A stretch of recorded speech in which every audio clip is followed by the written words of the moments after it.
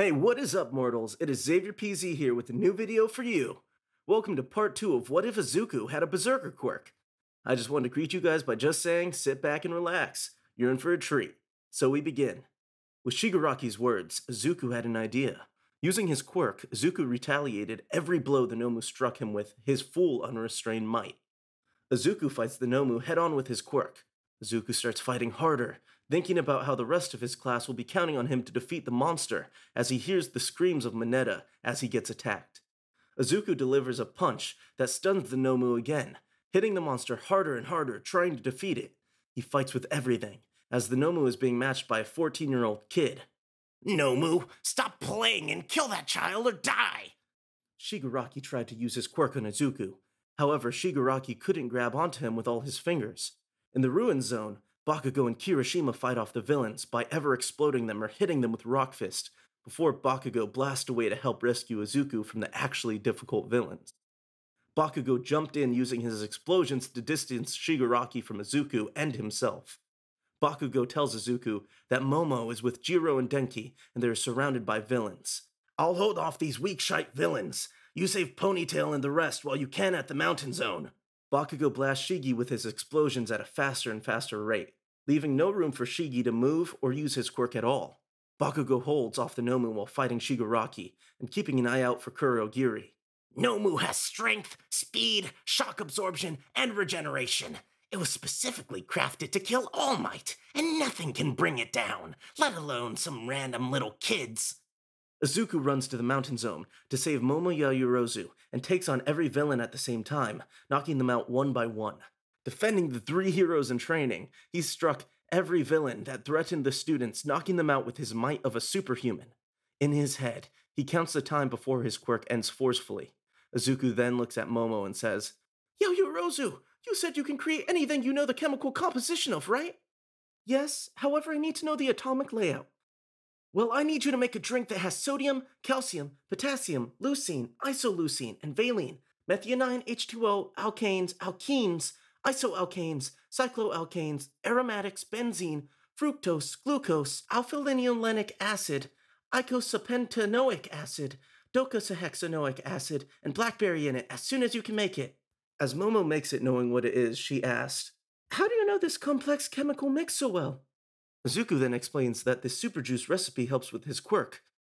"The electrolytes help me maintain water, and those are the first 3 essential acids. The next 3 essential acids help me build muscle, decrease muscle fatigue, and alleviate muscle soreness. And the last ones are fatty acids to help my body rebuild itself." After explaining the drink, he gets Momo, Denki, and Jiro to safety, going to rescue other students from villains in the danger zone in the unforeseen simulation joint. After saving those students, Izuku would ask Momo to make more of that drink before leaving to relieve Bakugo of his stressful battle. Izuku jumps in to fight the Nomu, as Bakugo fights Shigaraki, blasting him, keeping his fingers away from him. Izuku strikes the Nomu, knocking it to the ground, battering the Nomu knowing it's gonna hurt like hell, telling himself he's gonna feel it later. The Nomu gets up, healing, swinging at Izuku. Izuku dodges the strike, and stood several meters away from the hand villain. With the Nomu standing behind him menacingly, he pushed off the ground at lightning speeds as he plunged his fist right into the Nomu's face. The creature's flesh rippled from the impact, and it slid several meters back. He then counters a punch with a strike to the throat. Knowing he's overusing his quirk, Izuku would use all of the info he knows, about to match the Nomu's might. Izuku continues attacking the Nomu, hoping for a miracle, as All Might busts in. "I am here." The Nomu refocused its gaze onto the new foe that entered the battlefield. "Villain, you think you can hurt my students and not be captured?"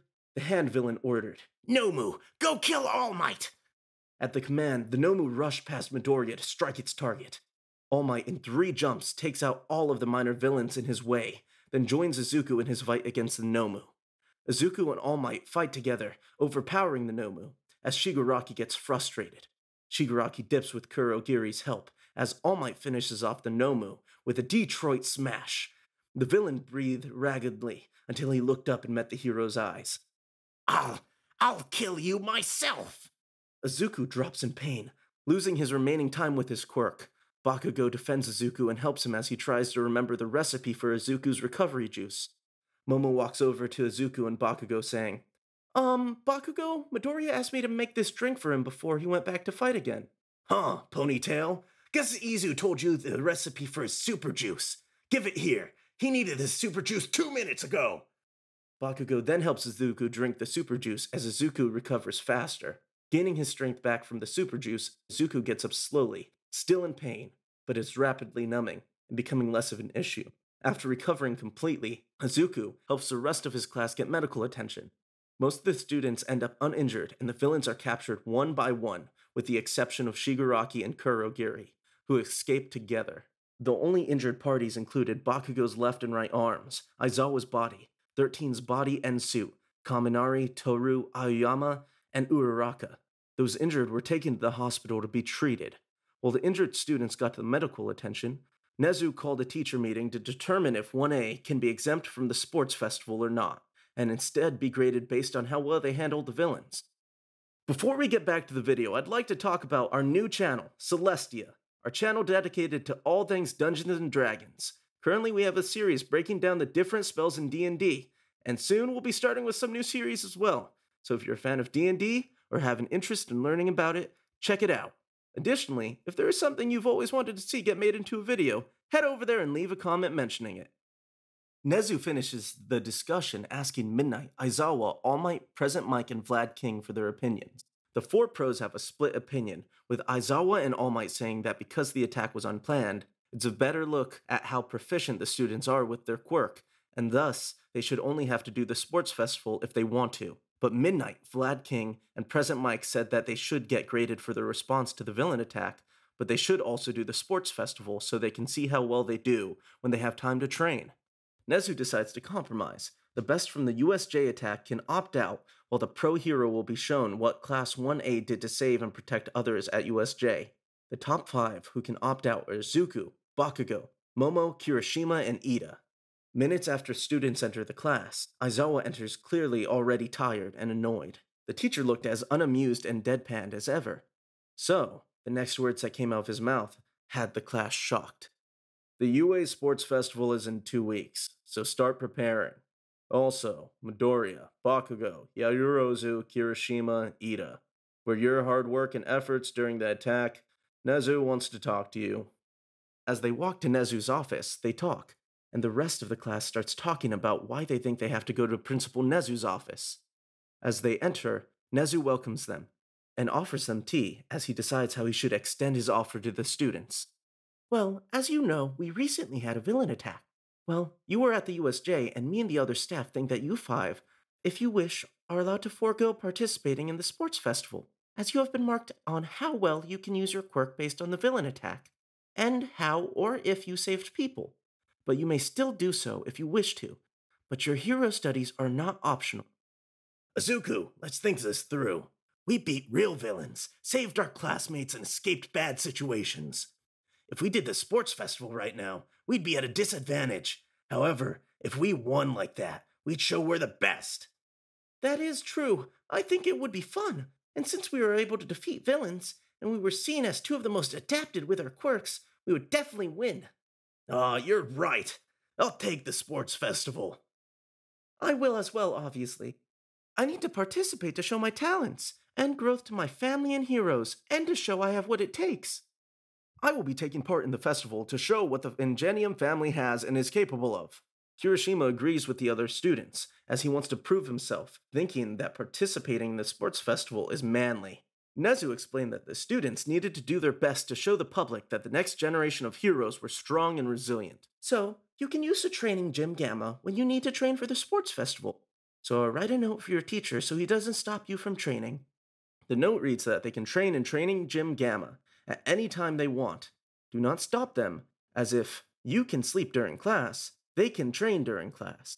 Any questions before you go back to class and prepare for the sports festival? Yeah, can Izuku and I have Recovery Girl be on standby while we spar and train our quirks? I can't condone acts that are clearly dangerous or otherwise against the public good, so I'll discuss that with Recovery Girl and get her opinion. It's not necessarily dangerous as long as we spar responsibly. We will only cause minor damage to each other, he said, lying his ass off. That may be true. However, putting a stick of lit dynamite in a room with others is not safe or smart. After the conversation, The 5 students begin returning to class, planning how they're going to train their quirks. When they enter class, they're instantly bombarded with questions as Momo goes and gives the note to Aizawa. Ida answers the questions as he is making a mental plan for the class's training so that they get the most out of it. We were called to Principal Nezu's office not because we were in trouble, but because he wanted to extend us an offer where we 5 could choose whether or not we wanted to participate in the sports festival, as well as allowing all of our class to train in the training gym Gamma. After school, the Class 1A students meet in the training gym Gamma for training and quirk strength training.